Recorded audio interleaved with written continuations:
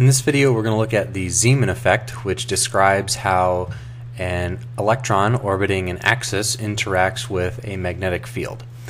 So we're going to have some magnetic dipole moment m that is generated by an electron traveling in an orbit around this axis here. So this magnetic dipole is going to be equal to the current which that electron creates times the area in which around which it travels. So for each of these individual components here, the current is just going to be the charge flowing over time. So that's going to be the charge of whatever charged particle Q times the velocity over 2 pi r, the total perimeter it's going to be traveling there. And for the area is just going to be the area of this circle, or whatever shape it encloses, but if it is a circle, then that's going to be pi r squared.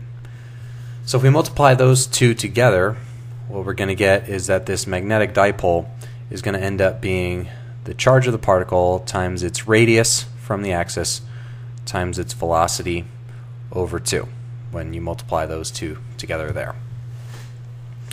Okay, but in a more general case, if we've got just a general charged particle with some magnetic dipole where it's a vector m, maybe I'll just give these hats here. It's kind of hard to draw them thick like I would on paper. So I'll say that this magnetic dipole would equal the cross product of the position vector r and the velocity vector v divided by 2. Just generalizing the same formula to 3 dimensions and a general path. If you're not familiar with cross products or dot products between vectors, you could look that up now. That becomes useful later as well. But for now, that's all I'll say about that for now.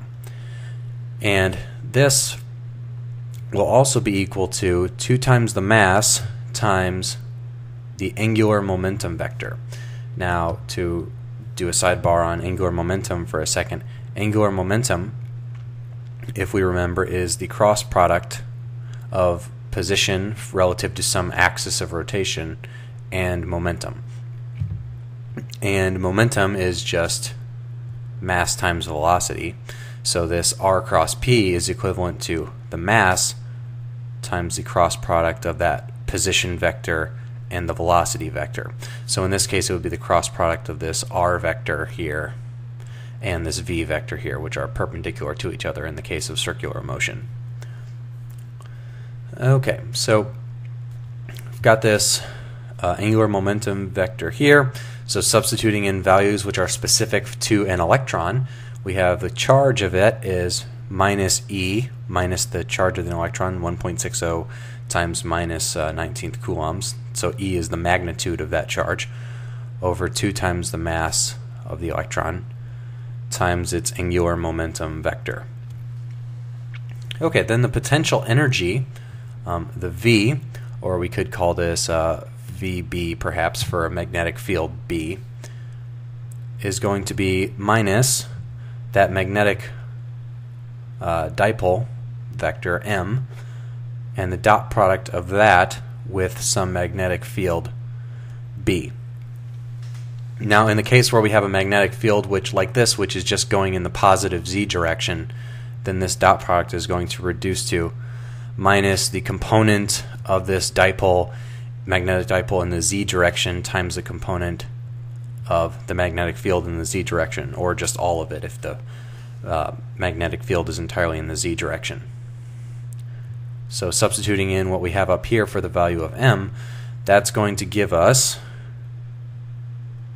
the magnitude of the electron's charge times z component of the magnetic field over twice the mass of the electron times its angular momentum in the z direction. Okay, so now this allows us to define a new Hamiltonian for an electron if it's in a magnetic field which is in the z direction. So we have our original Hamiltonian for the electron up here, and that's its kinetic energy, this term, plus its potential energy, which is the Coulomb force of it interacting with a proton. So our total Hamiltonian is going to become this reference Hamiltonian H naught, the hydrogen atom Hamiltonian, plus the potential energy we get from its interaction with this magnetic field in a z direction, plus Bz over 2me. And then we have the operator for angular momentum in the z direction, which is our Lz operator, which is, if we remind ourselves, Lz is just minus I h bar d dphi. Okay, so that's all fine and good. So we would get a new Schrödinger equation here, which would be h naught psi plus e bz over 2me Lz acting on psi equals E psi. And luckily the eigenfunctions of the Hamiltonian for the hydrogen atom are also eigenfunctions of Lz.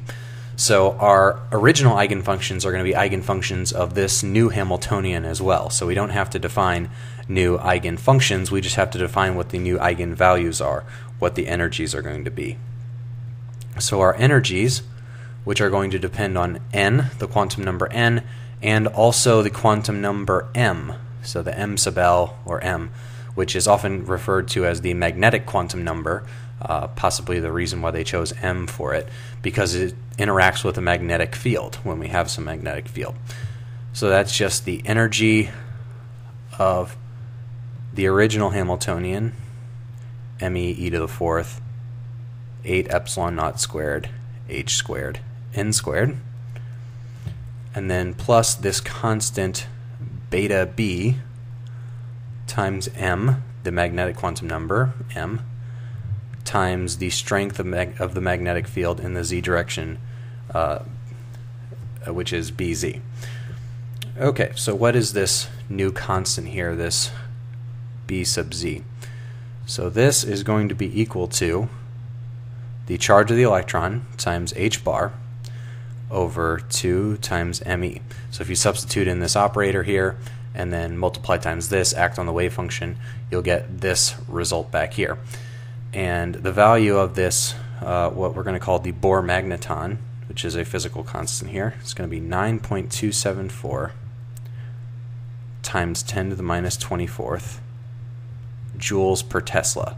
And Tesla is just a unit of magnetic field strength. And again, this is called the Bohr Magneton.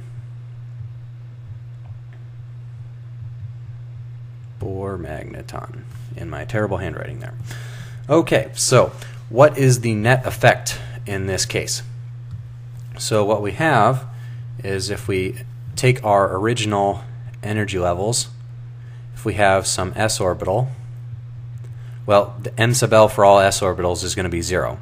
So there's going to be no change in the energy. What I'm going to be plotting here for each of these cases is going to be E going up here. This is going to be for the s orbitals. For p orbitals, there are originally 3 p orbitals, which would have been degenerate, but they will split into 3 different energy levels based on their value of m, whether it's +1, 0, or -1 for L equals 1 or p orbitals. So p orbitals, if you have a non-zero value for their magnetic quantum number m, they will have a separating of energy levels there. They will no longer be degenerate. And similarly, for the 5 d orbitals, every set of d orbitals is going to have 5 of them, and they will separate into 5 different energy levels based off of the value of m in their cases. Which this is d, and these would be magnetic quantum numbers +2, +1, 0, -1, and -2. And then, just so we note this carefully, we have this separation between subsequent energy levels there is just going to be this constant. It's going to be beta b times bz for every unit of m which they're apart. So this Zeeman effect takes a hydrogen atom which has these original energies H naught, and then when they interact with a magnetic field, separates them into different energy levels, and the strength depends upon the magnetic quantum number n, this physical constant, the Bohr Magneton, and the strength of the magnetic field in the z direction, Bz.